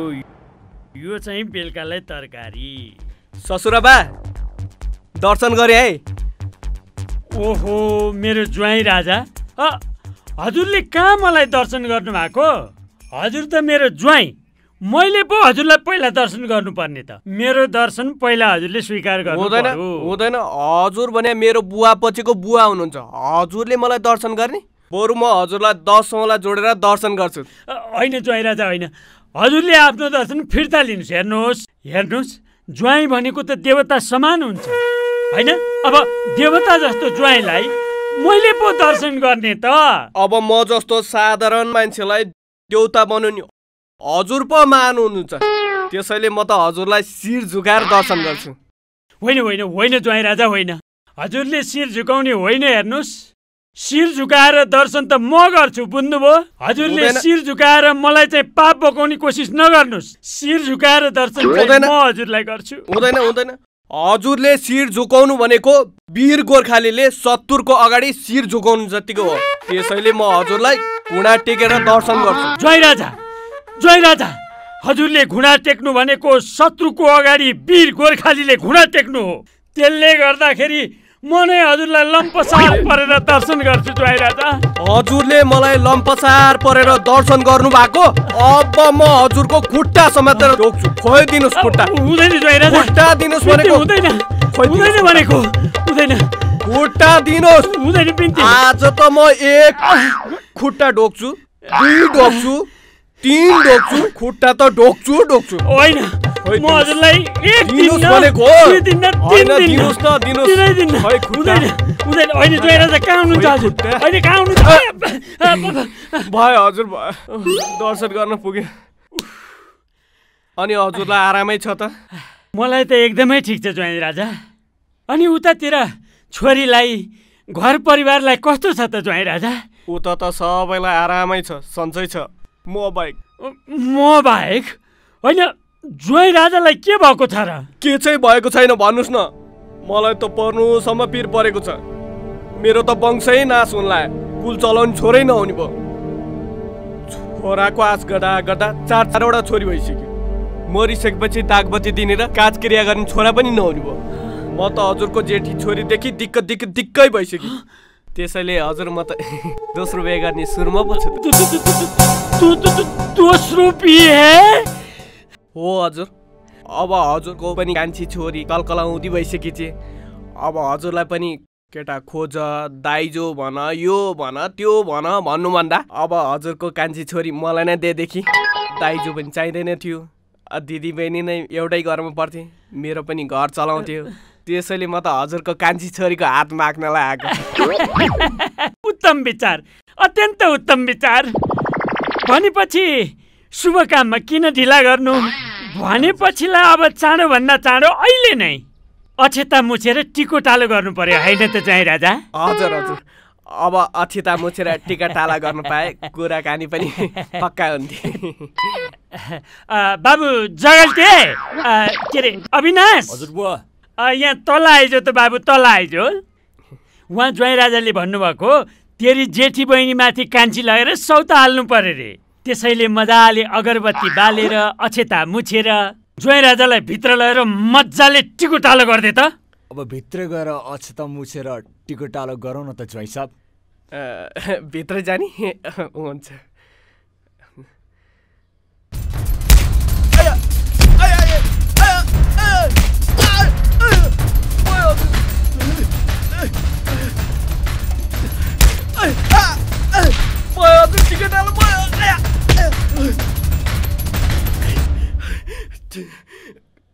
बच्चाले टिका टाला गर्नुसम्म गरिहाल्यो नि। भागकुल मात्र भाग्यो। भन्ने बेला ज्वाइँ भन्ने, पिट्ने बेला यसरी पिटेर पठाउने। मैले के भनेको थिएँ? तिम्रो जेठी छोरीबाट छोरा भएन, कान्छी छोरी देऊ भनेको त हो नि। मान्छेले 3-4वटा बिहा गर्नु हो नि, जब मैले 2टा बिहा गर्नु नपर्ने। तर तिमीहरूको अगाडि म कान्छी त 1 ल्याउँछु, 2 ल्याउँछु, 3 ल्याउँछु।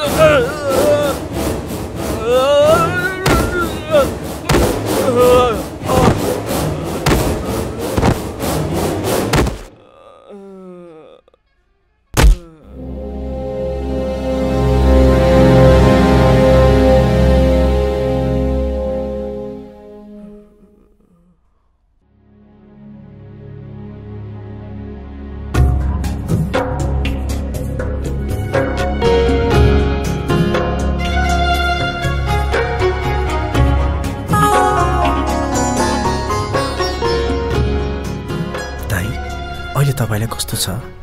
बस्नु न। म यहाँ कसरी आइपुगेँ?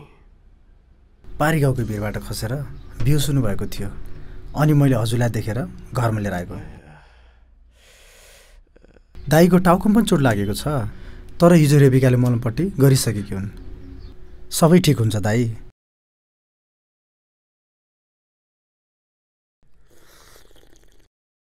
दाई, जुन रक्सीले आफूलाई हानि गर्छ, दुर्घटना ल्याउँछ, गाउँ समाजमा इज्जत रहँदैन, घर परिवारमा झैझगडा ल्याउँछ।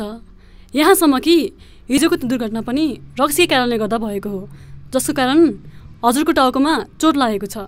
यस्तो कुरा किन पिउनुहुन्छ दाई?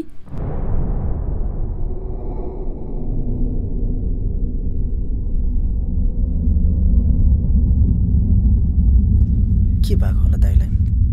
अचम्मको कस्तो मान्छे।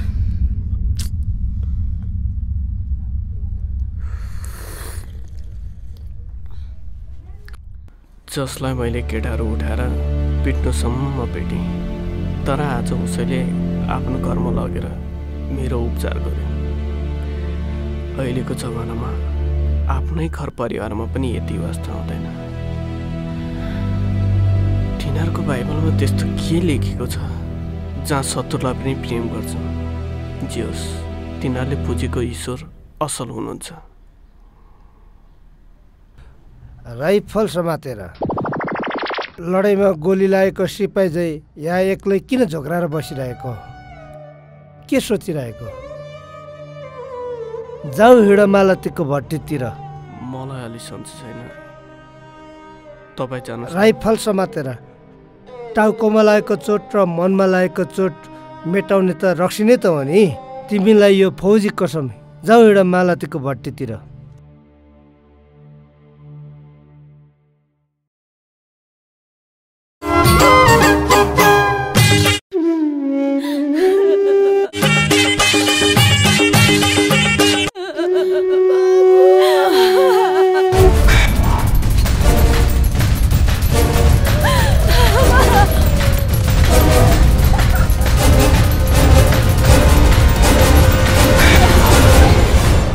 बेलामा कहाँ गएको होला यो कुलबहादुर? अहिलेसम्म आइपुगेको छैन।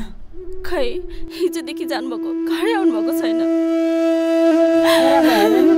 मर्ने बेला आमाले मुख देख्न नि पाएन।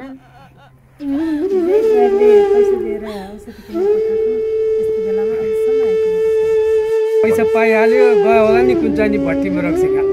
यो जडेहरूको त केही भरोसा नहुँदो रहेछ।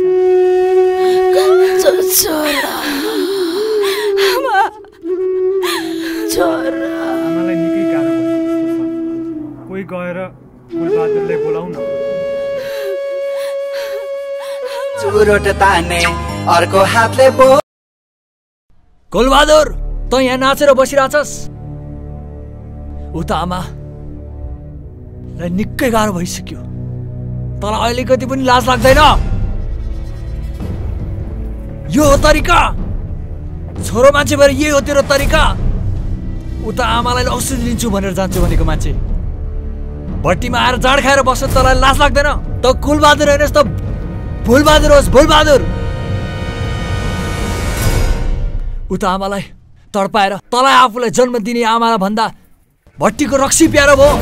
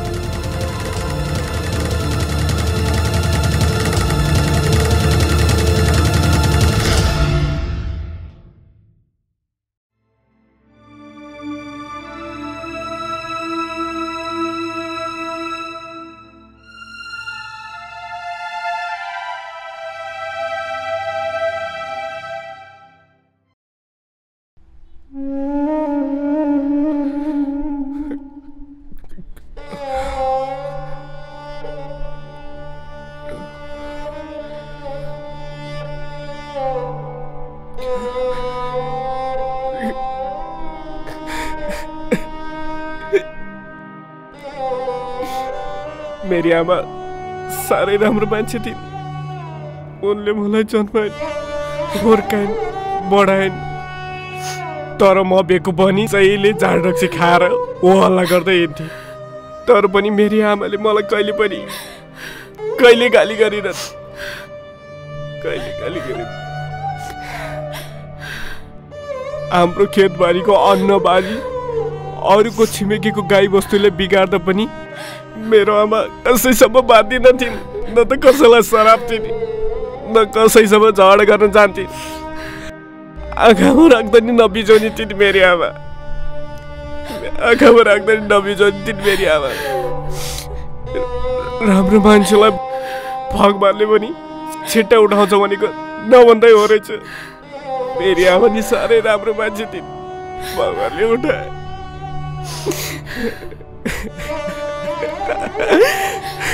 आमा आमा आमा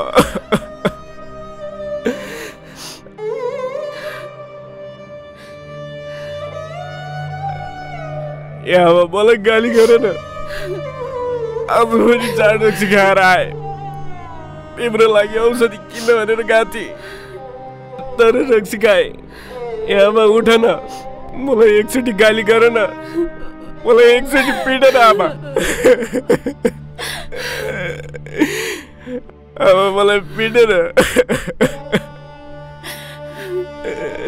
आमा एकचोटि उठ न म बेकुमलाई पिट तिम्रो लागि औषध लिन गए आमा चाडक्स खाएर आए आमा आमा एकचोटि उठेर मलाई पिटेर मलाई एकचोटि त गाली गर म बेकुमलाई गाली गर न आमा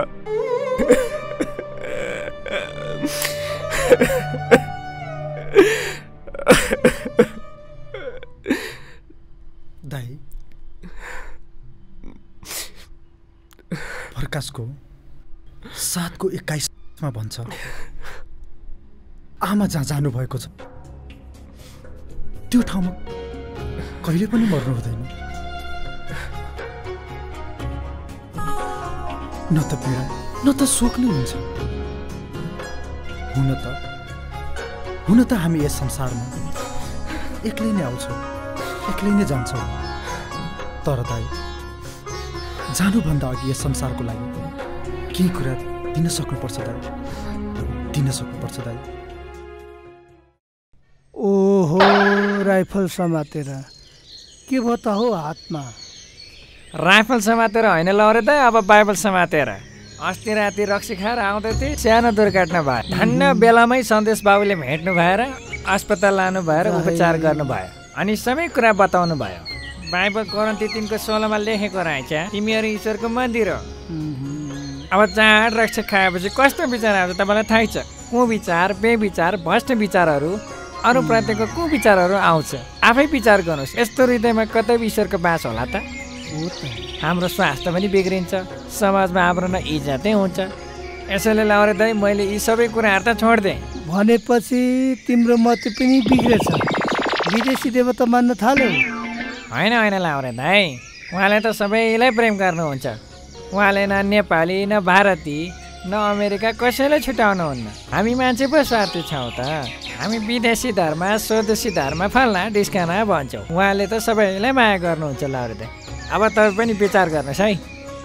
भाइको कुरा भने मलाई साह्रै चित्त बुझ्यो।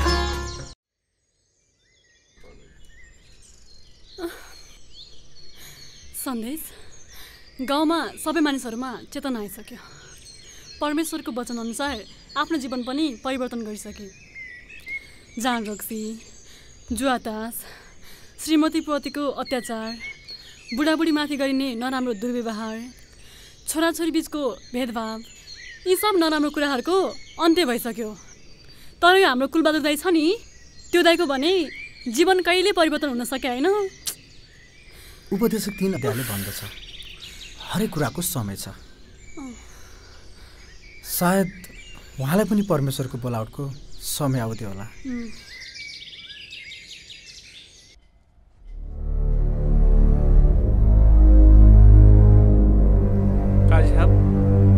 काजी साहब को? दर्शन दर्शन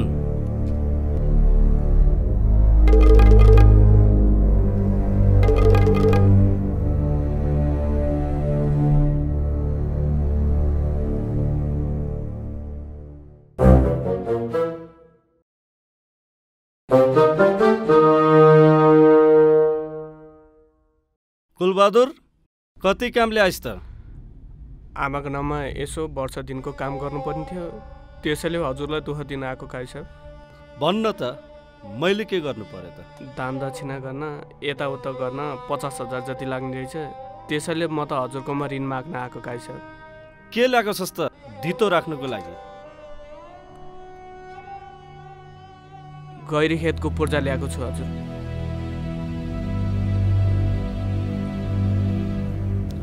वीरबहादुर 50,000 को पूर्जा राखेर कागज बनाउनु पर्यो। नीति नियम अनुसार त चल्नै पर्यो।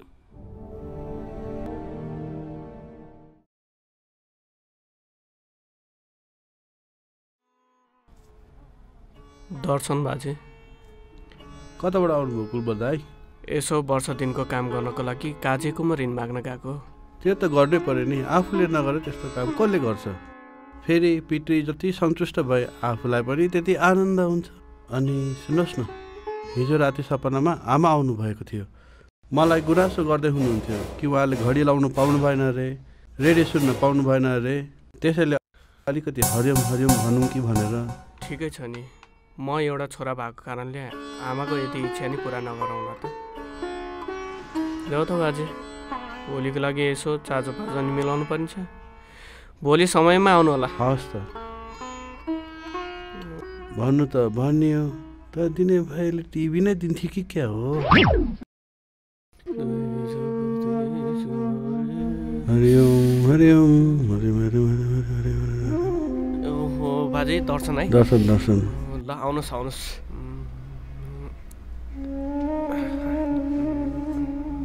बसौँ बाजे बसौँ। अनि सब तयारी गर्नुभयो त? दान दक्षिणाको सबै सामान तयारी गरिसकेँ। आमाले सपनामा आएर भनेअनुसार रेडियो घडी पनि तयारी गरिसकेको छु बाजे। पितृ जति खुसी भए आफूलाई पनि त्यत्तिकै राम्रो हुन्छ। यो सब के हो? आमाको नाममा पुरेतलाई दान दक्षिणा गर्न लाग्यो। पुरेत बा, के मैले खाएको अमिलोले तपाईँको दाँत खुरिन्छ? के मैले लाएको वस्त्रले तपाईँको लास ढाकिन्छ? के मैले खाँदा तपाईँ अगाउनुहुन्छ? मलाई के थाहा? अस्ति राति तपाईँकै सासू आमा मेरो सपनीमा आएर रेडियो घडी चाहियो भनेर भन्नुभयो। मैले त्यही कुरा उहाँलाई भनेको। मलाई पनि आमाले सपनामा आएर चिसोले घुँडा निकै सुनेको छ। पुरेत बाजेलाई पन्यो तताएर डाम्दे भन्नुभएको छ। ए छोरी, छोरे, पुण्य तताएर ल्या त।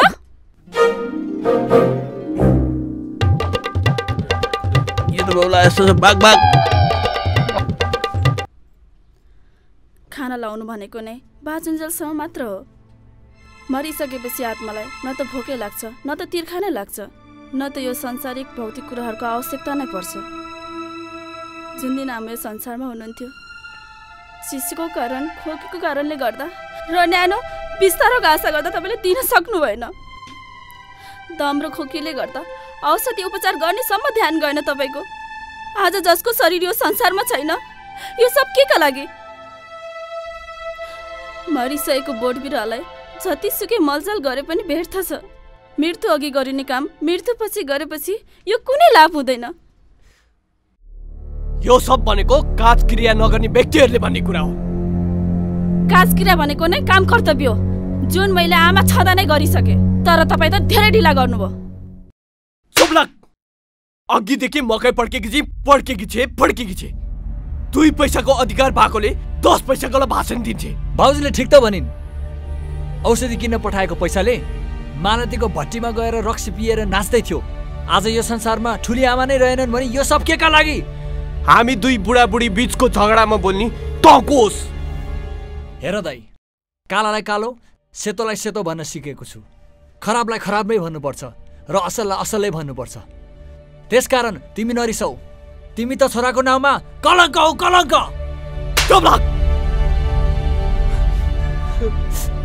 छोरा भएन भनेर जहिले बाउजूलाई कुट्छौ, पिट्छौ, तर छोरा पनि तिमी जस्तै भयो भने के गर्छौ? नरुनुस् बाबु, नरुनुस्। म रोइरहेको होइन बाउजू, मलाई कसैले पिट्यो भने अनुहार यस्तै हुन्छ। आज पनि रक्सी खाएर झगडा गर्ने त होला नि। यो लातको भूत बातले मान्दैन। यसलाई त यो भूतले ठिक पार्नुपर्छ।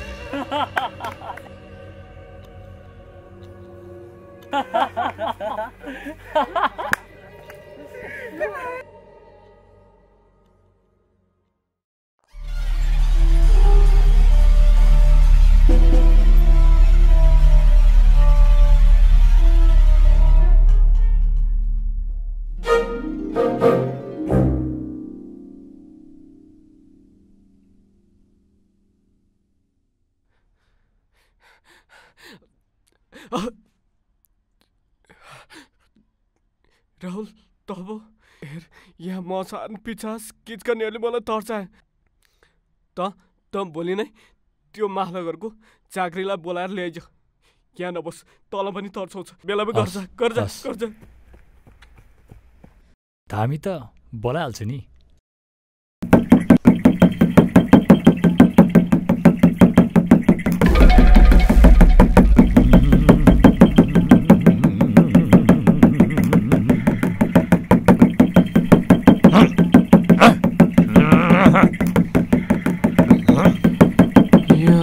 पनि अहिलेसम्म नआएर कहाँ गएको होला राहुल म यही छु राहुल भने मैले गाली लिनु भाले लिनु पठाएको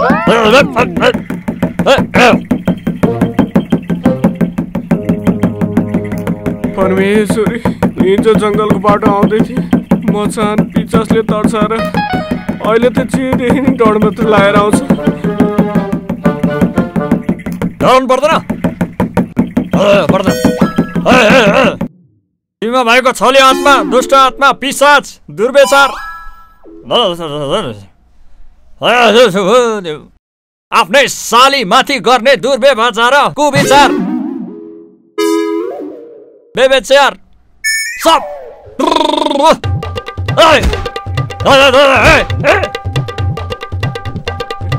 आफ्नै साली माथि लागेको कुविचार निस्किजा आफ्नै श्रीमती माथि दुःख दिने आत्मा निस्किजा आफ्नै स्वास्नी माथि निस्किजा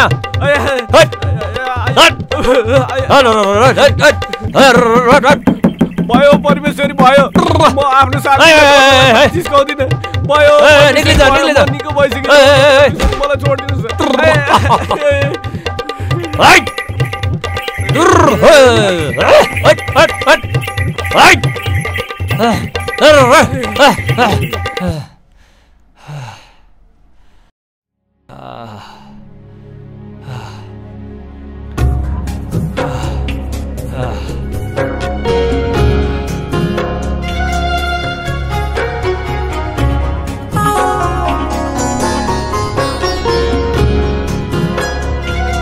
बल्ल ठिक ठाउँ आयो।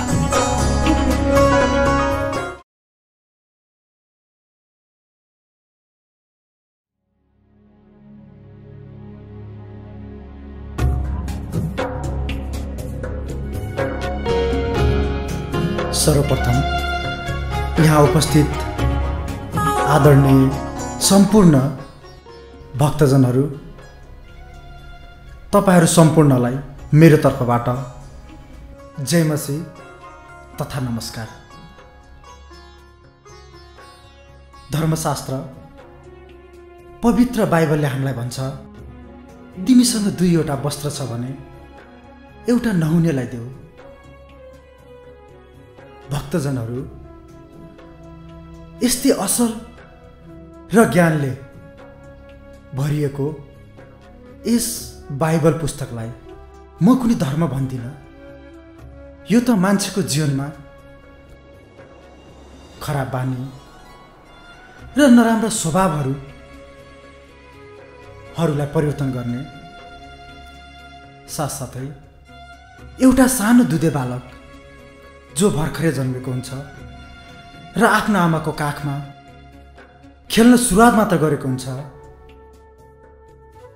त्यस पिरियडमा आमाको कति महत्त्व र कति आवश्यकता हुन्छ, सायद त्यो तपाईँले पनि महसुस गर्नुभएको होला। हामीलाई पनि हाम्रो जीवनमा यस बाइबलको वचनको त्यतिकै महत्त्व छ। आजको हाम्रो यस लुका 16:10 लेखिएको छ, जुन थोरै कुरामा इमान्दार हुन्छ त्यो धेरैमा पनि इमान्दार हुन्छ, र जो अति सानो कुरामा बेमान हुन्छ त्यो धेरैमा पनि बेमान हुन्छ। सन्देश बाबु, मलाई यो झाँक्रीले पिटेर गर्ने उपचार भन्दा बाबुले गर्ने प्रार्थना ठिक लाग्यो। बाबु, मलाई यो झाँक्रीदेखि बचाउनुहोस्, मलाई यो झाँक्रीदेखि बचाउनुहोस्, मलाई बचाउनुहोस् सन्देश बाबु।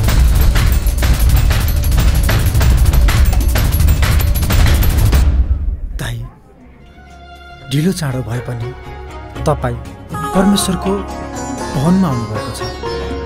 तपाईँलाई परमेश्वरले अवश्य पनि सहयोग गर्नुहुन्छ।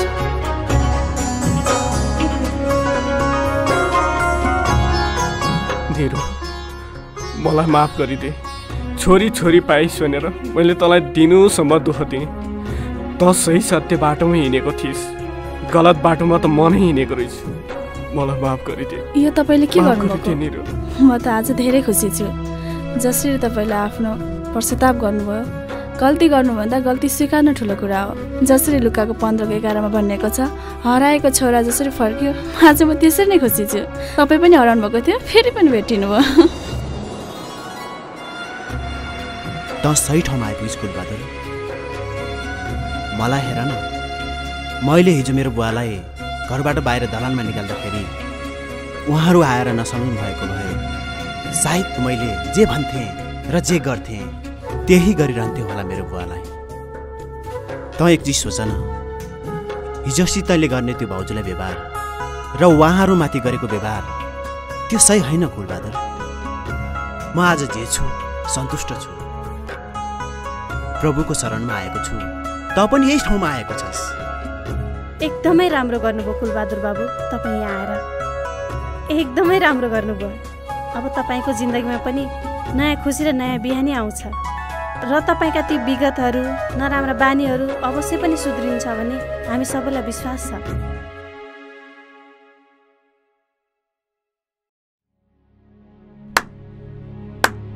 वाह कुलबहादुर राई, वाह! मैले तपाईँको जीवन यसरी नै परिवर्तन भएको देख्न चाहन्थेँ। प्रभु धन्यवाद।